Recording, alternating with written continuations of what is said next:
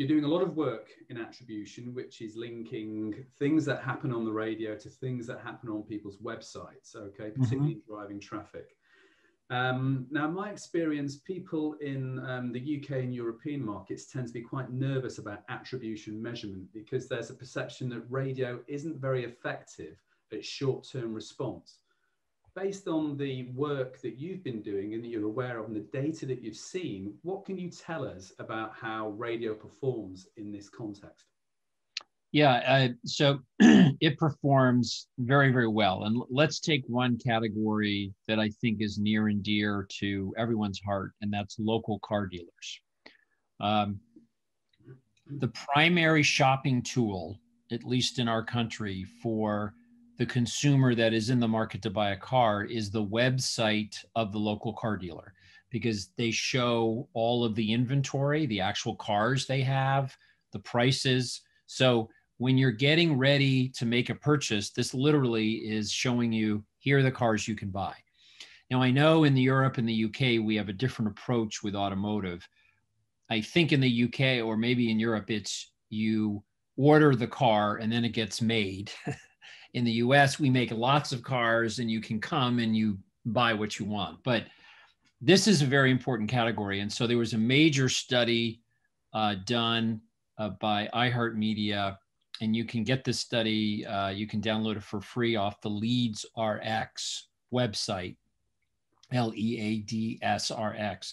And the study was conducted over a 16-month period in 100 markets of 300 car dealers representing 19 brands and 2 million radio ads. So this is probably the most comprehensive radio attribution study in the history of all of radio. And it showed a couple of very important key findings. One is there is a strong relationship between number of radio ads and search and site traffic. And there's basically a hockey stick, meaning in a market, if there's maybe 10 ads, you'll see about a 5% lift in traffic. If there's 20 ads, then it goes to 10%. And if there's in the market, 40, 50 ads in a day, you could see a 30 or 40% increase in traffic to the website. So right away, you see a very quick impact. The other myth that it exploded is there was a myth in the automotive world of only buy ads at the end of the week because that's when shopping occurs.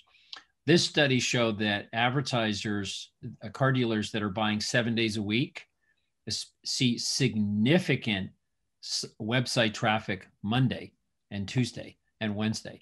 And so that was a very useful approach. The other, I think the primary benefit of attribution is creative. The 50% of all sales effect is based on the creative. And think of attribution as a way to say we've got 4 or 5 different ads running. Which ad is doing the best job of driving search and site traffic? I don't get too excited about, which day should we run and which time period should we run, because there's a certain amount of chasing your tail on that. But I think the real value is in creative effectiveness and being able to optimize and say, well, stop running this ad, let's run this ad. The other thing it found is host read ads, personality endorsements, did twice as well as pre-recorded ads. So nothing, first of all, so nothing to be scared of. And in fact, it absolutely proves that radio can deliver fast, short-term results, but it also says that weight matters. A light investment means light impact. And as you turn the knob up on spend, results get better and better and better. So I think if anything, it's going to give confidence to advertisers and sellers that significant investments get significant results.